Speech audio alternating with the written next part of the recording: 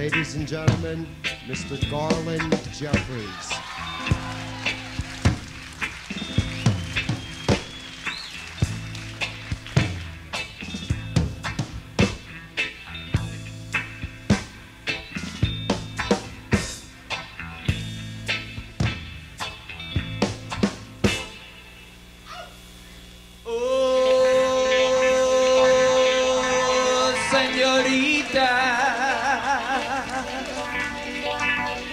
When the evening sun go down.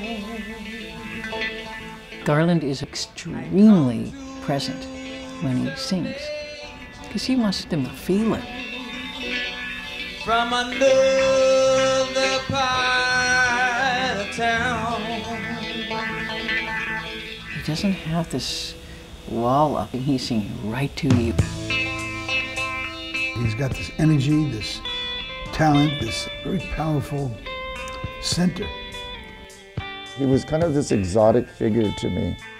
He always had that kind of cool soul R&B vibe to his music and rock and roll, so there was always interest in Garland.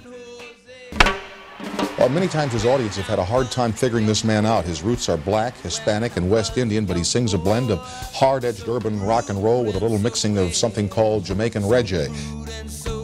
Classification is the reality and the tyranny of the music industry, and he's been a victim of it.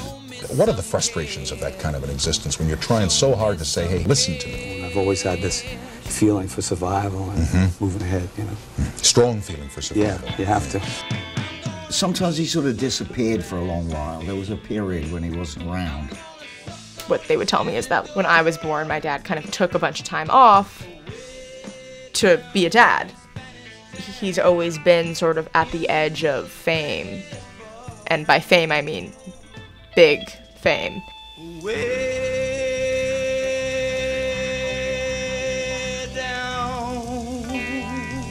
I think that the spotlight should have found Garland more often.